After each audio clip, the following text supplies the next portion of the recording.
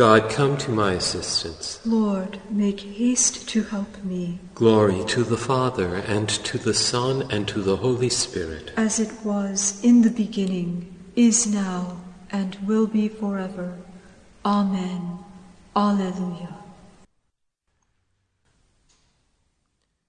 Faith of our fathers, faith and prayer, shall win all nations unto thee, and through the truth that comes from God, mankind shall then indeed be free. Faith of our fathers, holy faith, we will be true to thee till death. Faith of our fathers, we will love, both friend and foe in all our strife, and preach thee to as love knows how, by kindly deeds and virtuous life.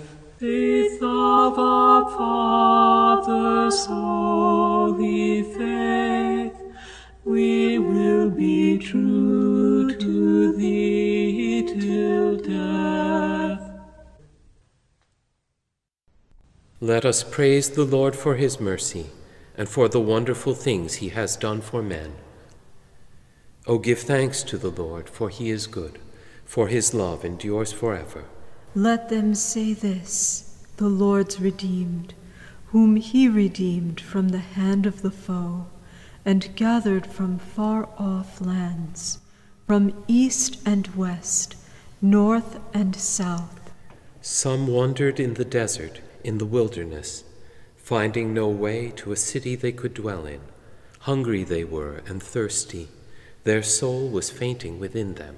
Then they cried to the Lord in their need, and he rescued them from their distress, and he led them along the right way, to reach a city they could dwell in. Let them thank the Lord for his love, for the wonders he does for men. For he satisfies the thirsty soul, he fills the hungry with good things. Some lay in darkness and in gloom, prisoners in misery and chains, having defied the words of God and spurned the counsels of the Most High. He crushed their spirit with toil. They stumbled, there was no one to help. Then they cried to the Lord in their need, and he rescued them from their distress. He led them forth from darkness and gloom, and broke their chains to pieces. Let them thank the Lord for his goodness, for the wonders he does for men, for he bursts the gates of bronze and shatters the iron bars. Glory to the Father, and to the Son, and to the Holy Spirit. As it was in the beginning, is now, and will be forever. Amen. Let us praise the Lord for his mercy, and for the wonderful things he has done for men. Men have seen the works of God, the marvels he has done. Some were sick on account of their sins, and afflicted on account of their guilt. They had a loathing for every food. They came close to the gates of death. Then they cried to the Lord in their need, and he rescued them from their distress. He sent forth his word to heal them, and saved their life from the grave. Let them thank the Lord for his love, for the wonders he does for men. Let them offer a sacrifice of thanks, and tell of his deeds with rejoicing. Some sailed to the sea in ships, to trade on the mighty waters. These men have seen the Lord's deeds, the wonders he does in the deep. For he spoke, he summoned the gale, raising up the waves of the sea, tossed up to heaven, then into the deep. Their soul melted away in their distress. They staggered, reeled like drunken men, for all their skill was gone. Then they cried to the Lord in their need, and he rescued them from their distress. He stilled the storm to a whisper. All the waves of the sea were hushed. They rejoiced because of the calm, and he led them to the haven they desired. Let them thank the Lord for his love, the wonders he does for men. Let them exalt him in the gathering of the people, and praise him in the meeting of all the elders. Glory to the Father, and to the Son, and to the Holy Spirit. As it was in the beginning, is now, and will be forever. Amen. Men have seen the works of God, the marvels he has done. Those who love the Lord will see and rejoice. They will understand his loving kindness. He changes streams into a desert, springs of water into thirsty ground, fruitful land into a salty waste, for the wickedness of those who live there. But he changes desert into streams, thirsty ground into springs of water. There he settles the hungry, and they build a city to dwell in. They sow fields and plant their vines. These yield crops for the harvest. He blesses them. They grow in numbers. He does not let their herds decrease. He pours contempt upon princes, makes them wander in trackless wastes. They diminish, are reduced to nothing by oppression, evil, and sorrow. But he raises the needy from distress, makes families numerous as a flock. The upright see it and rejoice, but all who do wrong are silenced. Whoever is wise, let him heed these things, and consider the love of the Lord. Glory to the Father, and to the Son, and to the Holy Spirit. As it was in the beginning, is now, and will be forever. Amen. Those who love the Lord will see and rejoice. They will understand his loving kindness. Your truth, O God, is high as the clouds. Lord, your goodness is deep as the ocean. From the Book of Lamentations. Remember, O Lord, what has befallen us. Look and see our disgrace. Our inherited lands have been turned over to strangers, our homes to foreigners. We have become orphans, fatherless. Widowed are our mothers.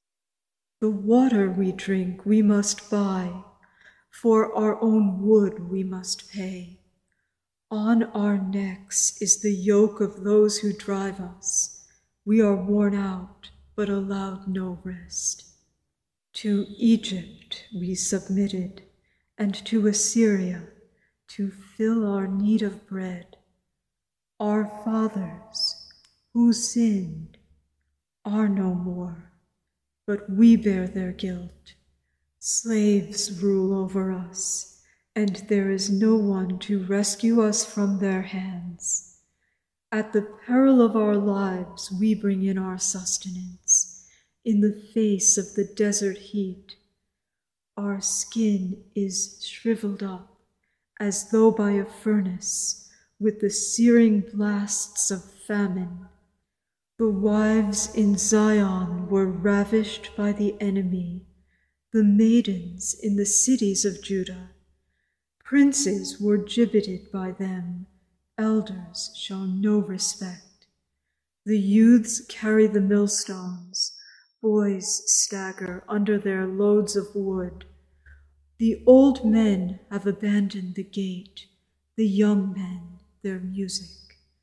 The joy of our hearts has ceased, our dance has turned into mourning. The garlands have fallen from our heads. Woe to us, for we have sinned. Over this our hearts are sick.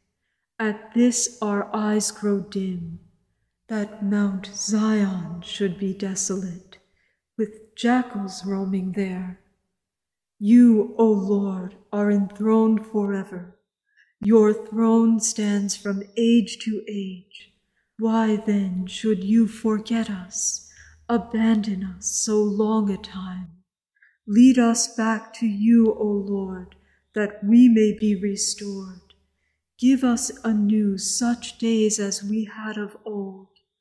For now you have indeed rejected us, and in full measure turned your wrath against us. You are enthroned forever, O Lord. Why then should you forget us forever? Lead us back to you, and we shall be renewed. Save us, Lord, or we shall perish. Lead us back to you, and we shall be renewed. From a letter by St. Cyprian, Bishop and Martyr. Cyprian sends greetings to his brother Cornelius. My very dear brother, we have heard of the glorious witness given by your courageous faith. On learning of the honor you had won by your witness, we were filled with such joy that we felt ourselves sharers and companions in your praiseworthy achievements. After all, we have the same church, the same mind, the same unbroken harmony. Why then should a priest not take pride in the praise given to a fellow priest as though it were given to him? What brotherhood fails to rejoice in the happiness of its brothers wherever they are? Words cannot express how great was the exultation and delight here when we heard of your good fortune and brave deeds, how you stood out as leader of your brothers in their declaration of faith, while the leader's confession was enhanced as they declared their faith. You led the way to glory, but you gained many companions in that glory, being foremost in your readiness to bear witness on behalf of all. You prevailed on your people to become a single witness. We cannot decide which we ought to praise, your own ready and unshaken faith, or the love of your brothers who would not leave you. While the courage of the bishop who thus led the way has been demonstrated, at the same time the unity of the brotherhood who followed has been manifested. Since you have one heart and one voice, it is the Roman Church as a whole that has thus borne witness. Dearest brother, bright and shining is the faith which the blessed apostle praised in your community. He foresaw in the Spirit the praise your courage deserves and the strength that could not be broken. He was heralding the future when he testified to your achievements. His praise of the fathers was a challenge to the sons. Your unity, your strength, have become shining examples of these virtues to the rest of the brethren. Divine providence has now prepared us. God's merciful design has warned us that the day of our own struggle, our own contest, is at hand. By that shared love which binds us closely together, we are doing all we can to exhort our congregation, to give ourselves unceasingly to fasting, vigils, and prayers in common. These are the heavenly weapons which give us the strength to stand firm and endure. They are the spiritual defenses, the God-given armaments that protect us. Let us then remember one another, united in mind and heart. Let us pray without ceasing, you for us, we for you. By the love we share, we shall thus relieve the strain of these great trials. We are warriors now, fighting on the battlefield of faith, and God sees all we do. The angels watch, and so does Christ. What honor and glory and joy to do battle in the presence of God, and to have Christ approve our victory. Let us arm ourselves in full strength, and prepare ourselves for the ultimate struggle, with blameless hearts, true faith, and unyielding courage. What honor and glory and joy to do battle in the presence of God, and to have Christ approve our victory. Let us pray. God our Father, In Saints Cornelius and Cyprian, you have given your people an inspiring example of dedication to the pastoral ministry and constant witness to Christ in their suffering. May their prayers and faith give us courage to work for the unity of your Church. Grant this through our Lord Jesus Christ, your Son, who lives and reigns with you in the Holy Spirit, God, forever and ever. Amen. Let us praise the Lord. And give him thanks.